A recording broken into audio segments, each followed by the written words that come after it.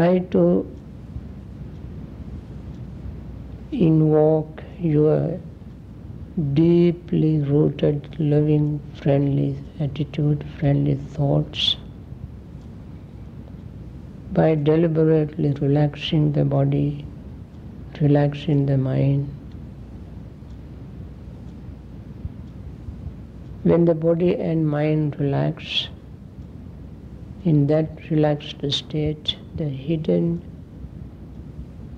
potential of loving friendliness grows.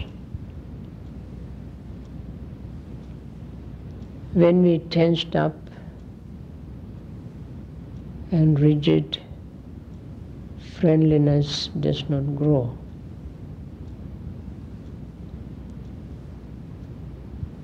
And therefore, try to relax. Also, when we understand our impulsive actions and slow down, that too helps us to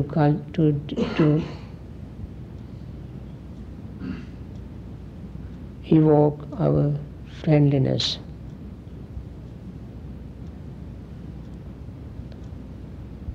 Because when we are patient, we learn also to be considerate, take time to think of our inner urges, inner feelings, and we go deep into our own subconscious mind. And we begin to see the way how peace grows in us with patience, compassion, and friendliness. Each and every aspect of these wonderful emotions support our practice.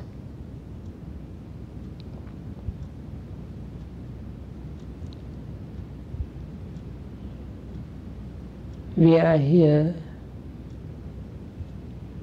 for this wonderful training our mind, training our body, training ourselves in discipline. Discipline doesn't mean following rules and regulations. Discipline is patiently watching unnecessary impulsive actions and learn out of that how unprofitable they are, how profitable the discipline is. We learn to slow down when we discipline ourselves. When we slow down, we not only can see details of our activities, but also we soothe our nerves. We make the slow movement, slow activity is a cooling balm for our nerves. More fast we move, quicker our activities, harder on our nerves.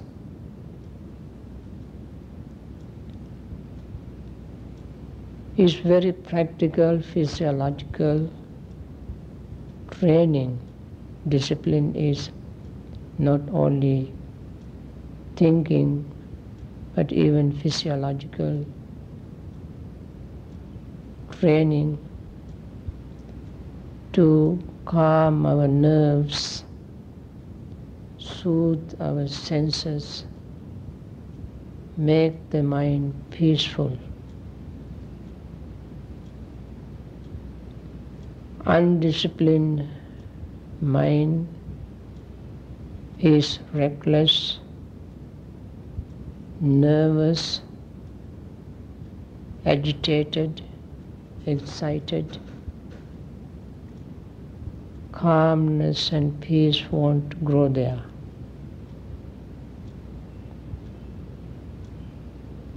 Meditation itself is a method or system of calming, soothing our nerves, and that is a discipline. Meditation itself is a discipline.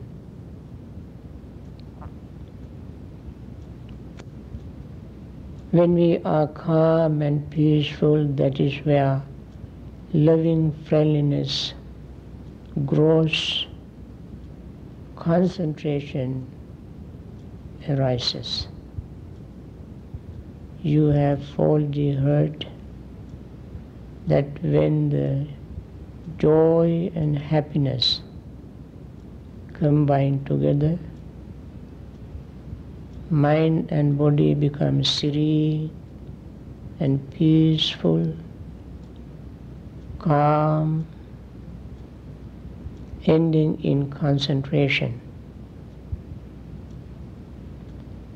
Happiness arises from discipline, joy arises from discipline,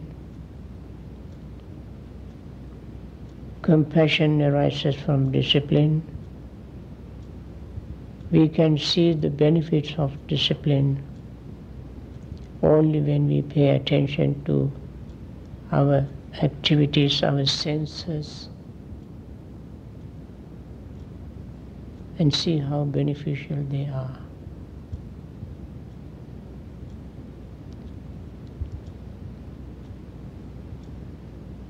It's not the length of time, the duration we spent on cushion, but what we do on the cushion.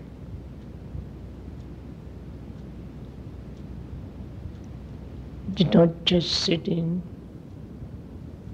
but training ourselves to make us calm and peaceful.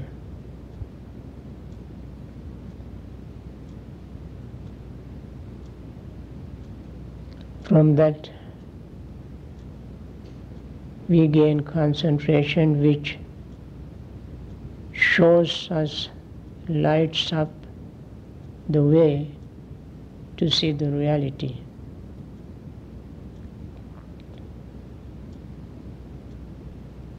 When we see the reality, we become even wiser, more insightful to deal with our own affairs in our life. This training is not limited to cushion, but it affects our entire personality, our day-to-day life. What we learn on the cushion in a quiet situation is more effective in our daily life. This discipline sinks into our mind. And therefore, to make our life peaceful and happy out of the meditation cushion, we must make the best use of our time on the cushion.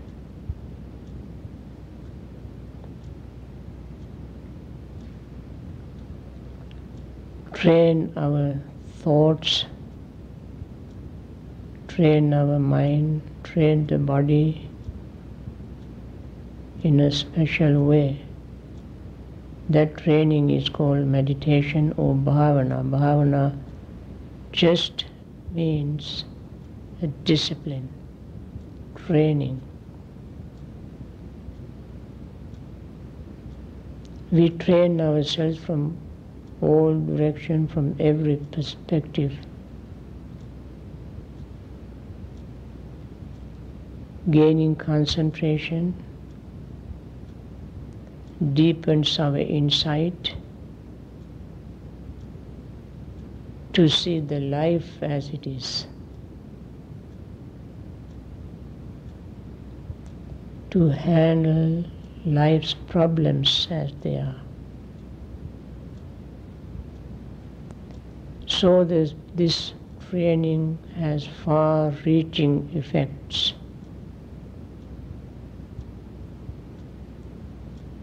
Every tiny little thing we do with patience, with compassion, mindfulness, concentration, insight, helps to make life overall happy and peaceful.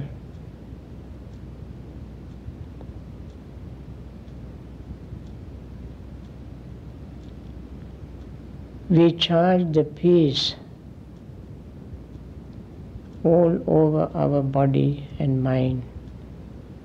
We make the mind peaceful, body peaceful, and that helps the life's quality. We make the qualitative life by training ourselves, cultivating our mind. Mind is the source of quality life.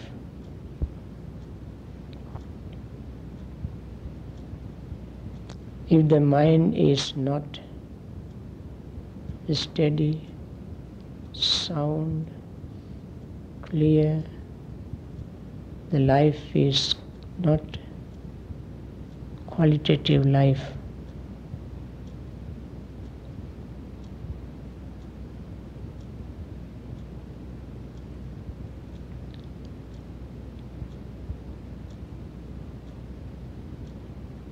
We can see both tranquility meditation and insight meditation combined together to make the life a quality life. Tranquility meditation calms the mind and body, soothes our nerves, makes us healthy, prevent from all kind of unnecessary things from happening to us. Insight meditation joins this in showing the right directions, insight into our life, and have a balanced, equanimous state.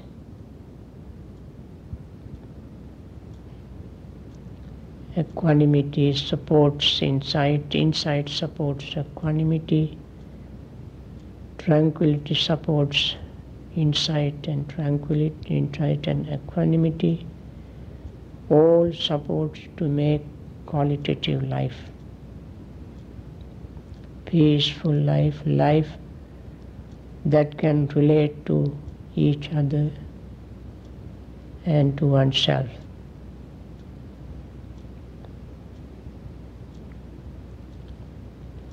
And also we begin to see how much we can contribute to the peace and happiness of others when we discipline ourselves.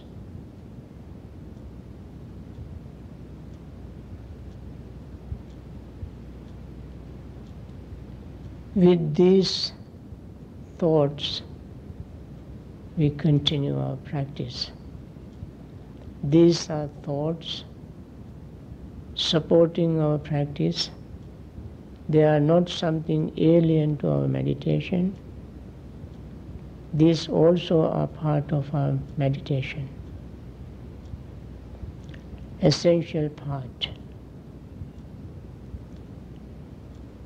When we have a question why we meditate, these are the answers. Part of the answers. In addition to liberating ourselves totally from all defilements, we also have to live this life peacefully. Liberating ourselves from all defilements is a long way to go. But we have to live this life handling our day-to-day affairs, meeting people, living with them, and meditation covers all these areas, here and now, and then after this.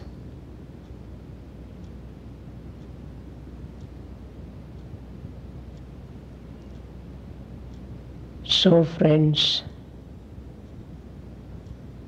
have confidence in your own discipline, your own training. Have confidence in the method, the source of this method, and have confidence of those who have followed this method and achieved the final goal. We all are treading that path, and we all can be successful in achieving this goal. We all want to be spiritually successful. In addition to our whatever material success we have, when we combine these two, material success with spiritual success, our life would be perfect.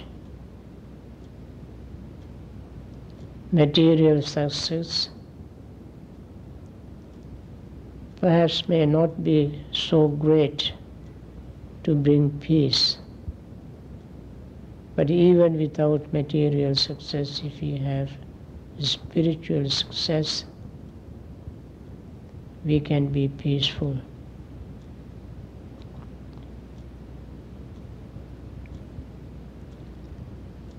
And therefore, have confidence in your spiritual training, spiritual practice. Relax the body, relax the mind. Make the body and mind calm and peaceful.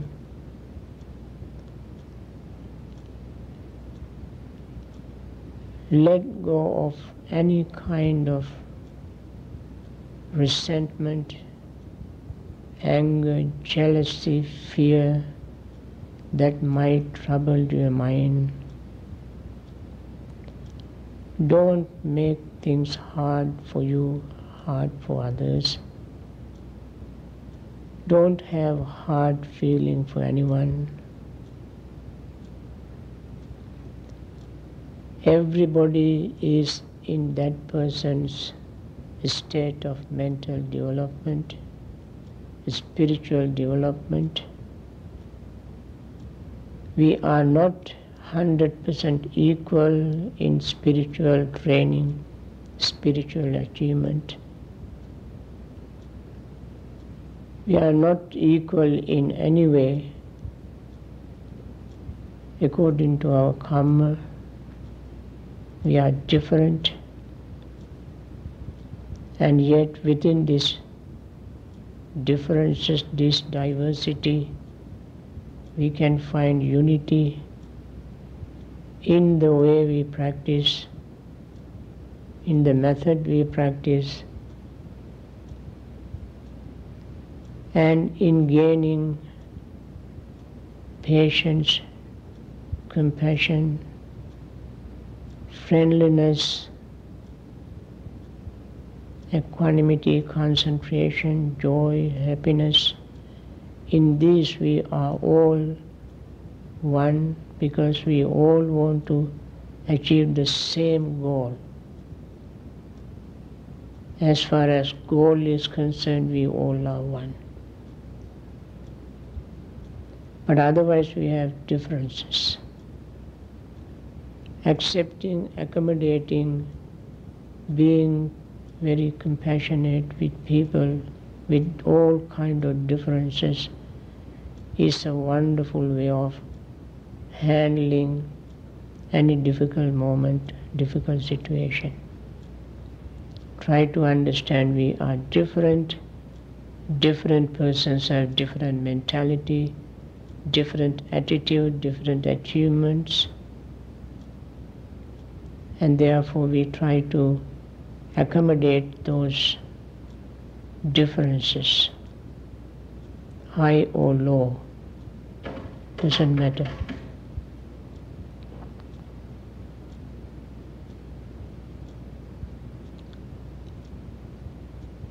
So with this confidence,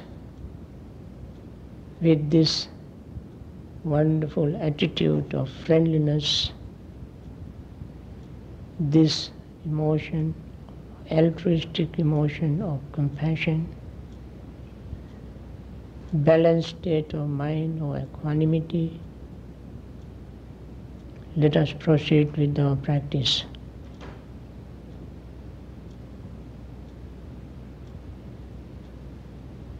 We practice slowly and gradually to make our practice bring perfect results.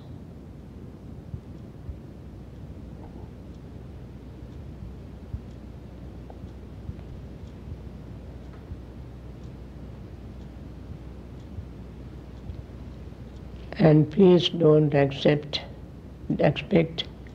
everyone to be like you.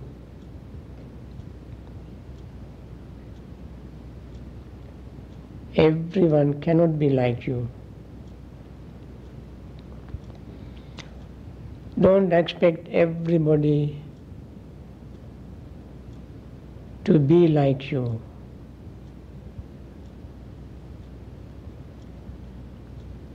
It never happens. But it is easy for us to understand,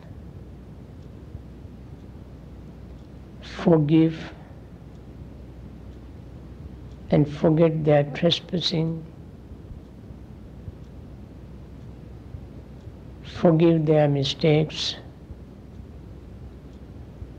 and easy to forgive ourselves for our mistakes and proceed with the practice. If you don't forgive yourself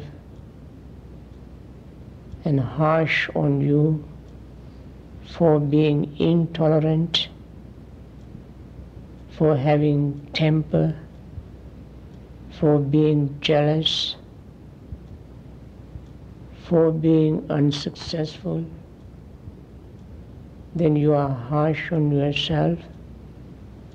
When you are harsh on yourself, it is very much likely that you will be harsh on others.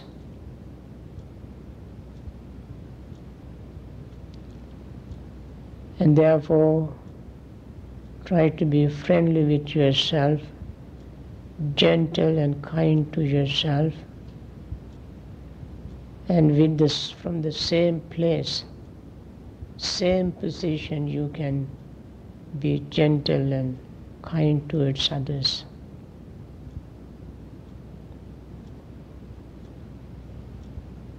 If you are unfriendly with yourself, you can never be friendly with others. If you say, I forget myself to help others, you are not doing justice to yourself. You eventually hurt others because you don't come from the feeling of friendliness. Perhaps you may be mechanical, and therefore it is most effective if we are friendly with ourselves, and from that place we start helping others. That works. We won't hurt anybody. So please try to be gentle, kind to yourself for the past mistakes, for the past shortcomings under unmindful situations.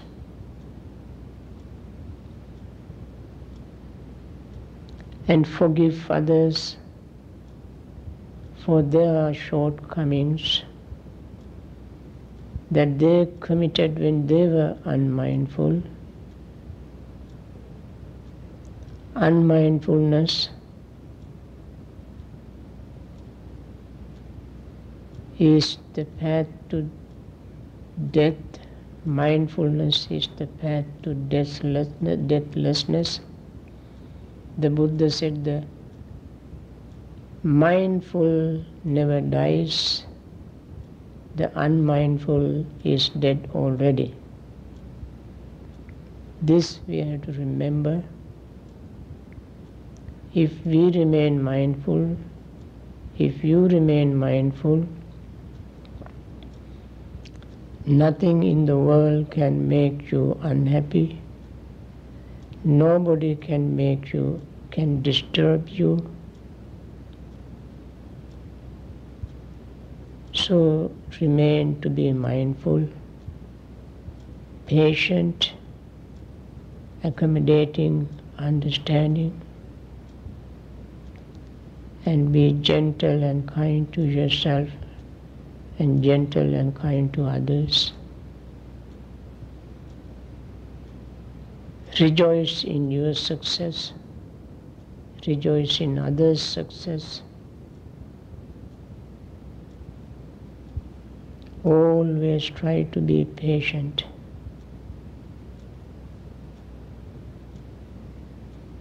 If somebody repeatedly does something which disturbs you,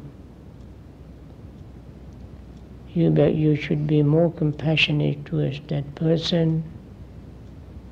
That person also is here to receive our love, to receive our compassion, and to get healed that person's own inner conflicts, inner difficulties.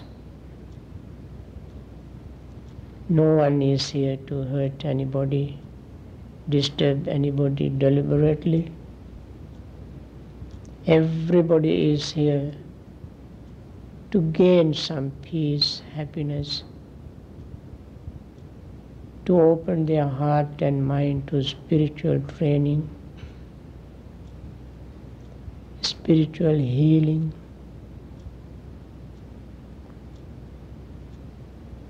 It is very easy to be impatient and unkind to someone who disturbs you. But please try not to get disturbed. Always let your heart melt at the person's shortcomings, which may disturb you.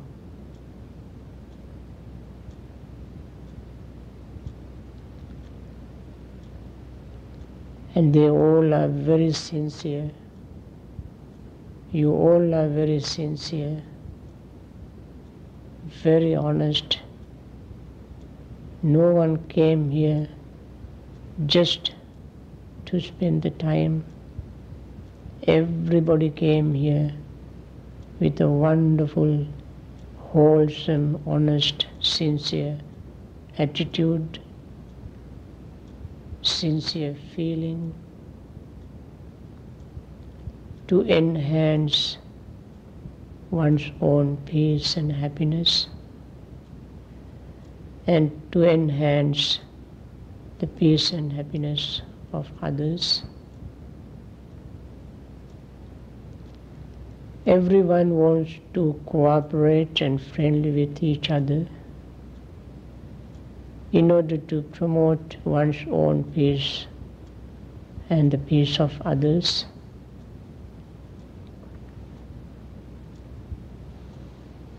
With this attitude, we continue our practice. May you all be happy. May you all be peaceful. May the mind be filled with serene, calm, peaceful blessing, blessing of peace, blessing of calmness, serenity. May you all be blessed with wisdom, understanding, be able to relax your mind and body, and may you all be able to be very friendly with yourself, and may your heart open to your own friendliness. Open your heart to accommodate, accept the friendliness of others. Share your own deep, inner, sincere, honest, serene feeling with others, and accept their honest, deep, sincere, serene, compassionate feeling.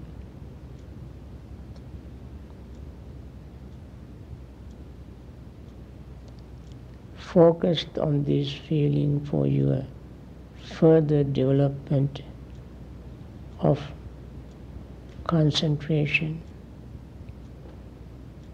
and I hope you all gain jhana, jhanic absorption, concentration. May peace prevail you. May you all be peaceful. May you all be calm. May all of you be relaxed.